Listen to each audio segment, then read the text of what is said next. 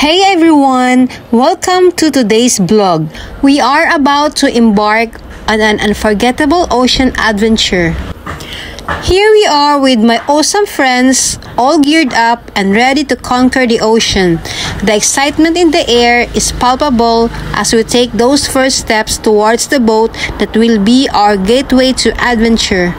Our trusty boat awaits us. As we ventured farther from the shore, the waves began to grow and our little boat started to feel much smaller. The boat was tossed around like a leaf in the storm. The waves come at us from all directions and it feels like a roller coaster ride.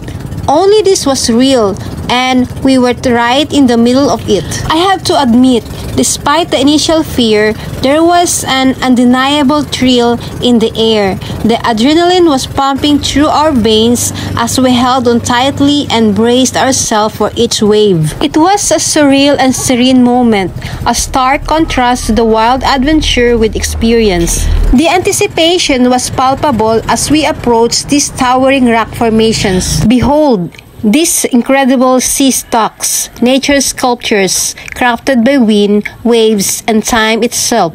Each of these rocks is a testament to the power of nature's artistry. The relentless sea has sculpted them into intricate forms that spark the imagination. It's like I'm sailing toward giant rising from the deep. The sense of wonder is overwhelming.